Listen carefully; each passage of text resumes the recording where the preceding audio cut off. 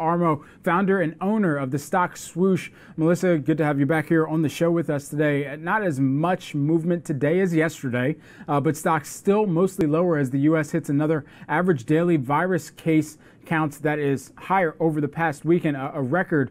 And so what are your biggest takeaways from today's session?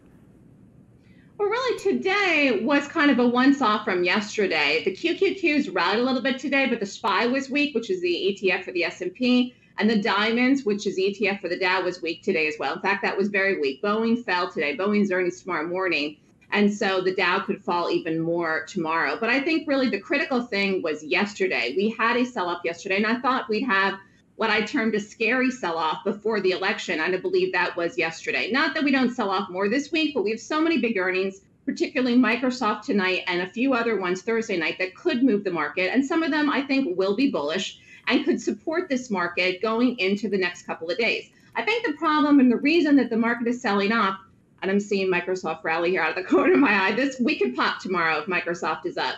But one of the things that the market needs is, one, a stimulus, and two, it wants to see who wins the election. We got 7 days from now, 6 if you don't count today. So I think the problem is the market is nervous. People are nervous. They are up. The market's been bullish. Some of these stocks have had tremendous moves. Some of them have ran up again to brand new highs. And people want to take profits because they really don't know who's going to win. And not only that, we don't even know if we're going to know a week from now. I really hope, for the sake of the country and for everyone's sanity, that we know by Tuesday, but we may not. I wholeheartedly agree with you on that. And so as we are continuing to watch the political sphere and the final stages of this election season, we certainly do hope. One huge thing that the markets have continued to watch, of course, is the coronavirus pandemic. And with that, we are watching the responses from local states and governments there and how they are dealing with some of the spikes going into next week and the general election, even though millions, tens of millions of votes have already been cast. COVID-19 is still very much the elephant, in the room. And with that in mind, how are you evaluating this market as we enter into our who knows what wave this is, if this is still the first wave, if it's a second wave, a third wave? How do you evaluate the market around this, especially watching closely the healthcare system and whether or not it's being overwhelmed in certain parts of the country? I think the problem is that COVID is here and it's not going away anytime soon. And President Trump has said this, we need to learn to live with it. What does that mean? It means that we can't all stop our lives and live inside for the rest of, until there's a vaccine, until nobody ever gets it again. That would be ridiculous. And I think the problem is, and particularly I live in Manhattan, I live in New York. New York City is a ghost town. People have left and people aren't even going out really because many things are closed. And even the things that are open, you have to wear a mask, and it's not fun. It's not fun to go to a restaurant with a mask on. It's not fun to go to a bar with a mask on. And people are worried. People are in fear. We cannot continue to live like this forever. And I hope that there's a vaccine and therapeutics in the next 6 months. And if there is, that would be really soon for something like that. But we can't close down forever. States have to open. New York doesn't want to open. Pennsylvania doesn't want to open. California wants to shut down again. And I think the problem with the Biden presidency is that he has talked about shutting down the entire country. And I'm not sure, looking back, if ever shutting down the country, even though we did. First it was 15 days, then it was 30 days, and it seemed to never end. I'm not sure if that was a good idea. Because to be honest with you, some of these people are in dire, dire straits. And as we were discussing earlier with the previous anchor, Congress is not doing anything right now to help those people. They may not get help until February. The moratorium on evictions is ending January 1st, 2021. So that's 2 months away. What's going to happen to people? They're going to be out in the street? Are they going to extend it again?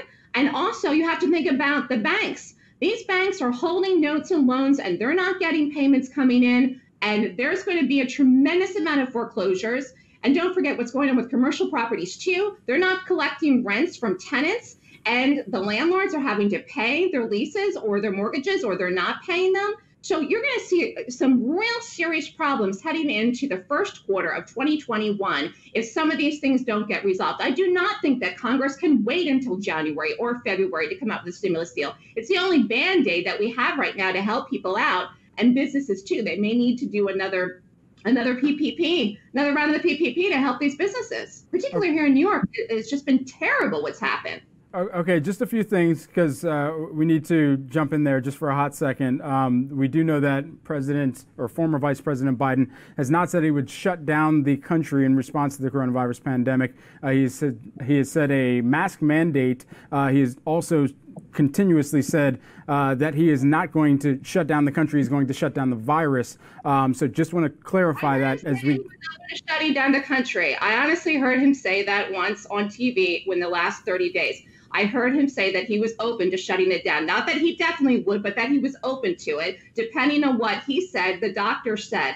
And to me, that's dangerous because Dr. Fauci, who I thought was terrific at the beginning, I listened to every single word he said at the beginning. I thought he was great. But, you know, when you look at the reaction and the things that are happening to people, and me, I'm a business owner. I see how this has affected my clients. I see how this has affected the city that I live in. When you walk outside in the street right now in New York, I mean, you just want to cry.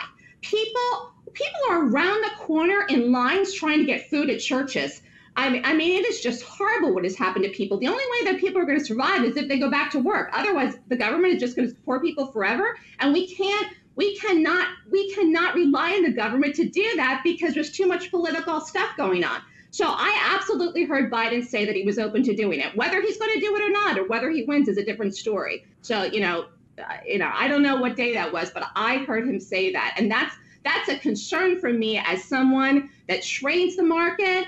There's a chance we could go down to those March lows if they shut us down again. That would create a lot of panic. That would create a lot of fear. And I think that would be terrible for people's 401ks. And I think that we could possibly break those March lows if that happens. What would create that kind of a sell-off? Shutting down the country. So, we'll have to see. Okay. Yeah. Just want to be crystal clear for our viewers because we do have multiple fact checks that have taken place and that have come back and said that Biden did not say if elected he will lock down the country until everyone is vaccinated against COVID-19. So we just have to clarify that for our viewers, particularly though, thinking about the Fed and what actions they can continue to take to support the financial services industry that has done an amazing amount of lending to support small businesses in whatever capacity they can. If you are a small business owner, as you were mentioning a moment ago, what's going through your mind and how you can start to bring back employees wherever possible? And is that possible right now?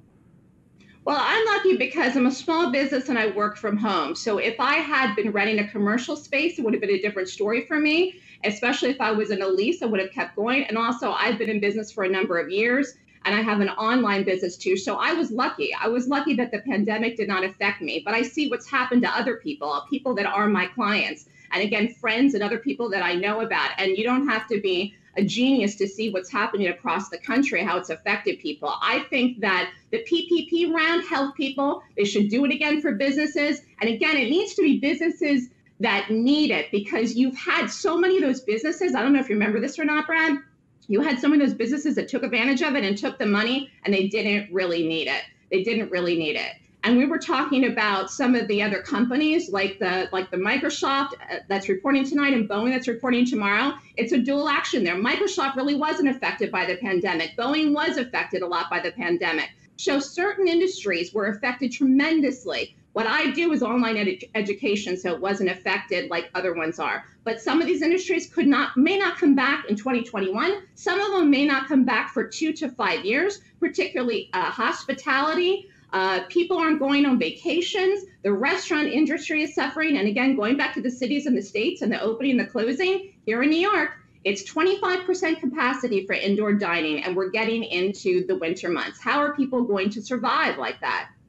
No, it's a great question, and that's certainly one that businesses are evaluating right now. We do know, especially in the restaurant space, that, as you mentioned, lower capacity, and that is all in this effort to try and curb the further spread of the virus. As we know, indoors and airflow, there's not enough of the overhaul of HVAC systems at some of the restaurants, and that would be a major burden to them spending-wise to try and overhaul that in the middle of the pandemic as well. And so there is a significant effort effort of resiliency and showcasing that from the businesses that can make it through this. But then there are a large portion of those as well that have some serious tough months ahead as we go into the winter months. And we're seeing that across America, as we know, going into this election. So it'll be interesting to watch exactly how sectors find themselves faring through this continued